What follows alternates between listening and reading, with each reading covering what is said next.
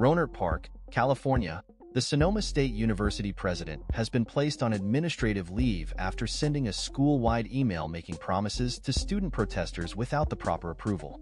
The campus is part of the California State University system and has faced pro-Palestinian protests in recent weeks, including an encampment. In an attempt to make peace with those student protesters, President Mike Lee sent a campus-wide alert to the SSU community which included details about an agreement he struck with students. However, neither the decisions nor the message were approved by higher authorities within the CSU system. The CSU chancellor, Mildred Garcia, called Lee insubordinate in his decision to send the message. Lee has since released a statement apologizing for his actions. All the news you need to know, every day by clicking sign up. I confirm that I have read and agree to the privacy policy and terms of service. This material may not be published, broadcast, rewritten, or redistributed.